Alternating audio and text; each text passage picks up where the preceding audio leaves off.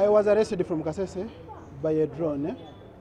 When I reached in a drone, there were military officers. They first detained me from Kilembe police station. That was on 7th. They transferred me to Kampala. When we reached Busega, they put a hood on me. They drove me to an unknown place, which I could not identify. They took me to the cells. After, there were other inmates that I asked that where are we now? Then they told me that we are at CMI Mbuya. I was tortured. They could pour hot water on me.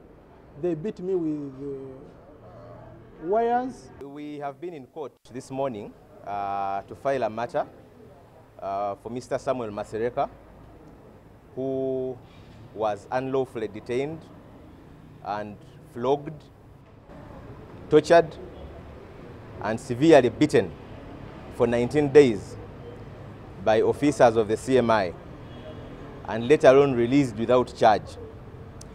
I know they purported to sign a bond with a charge called subversive activities, which is unknown under our laws.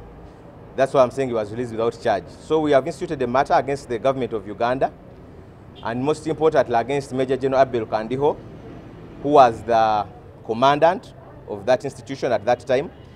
He was the commandant of that institution at all the times that Mr. Masereka was unlawfully detained and tortured at his premises. We are therefore seeking declarations from court that torture is criminal, like it's all known, and we are running to court because we look up to courts as the last vanguards of the laws to ensure that they stand up for the weak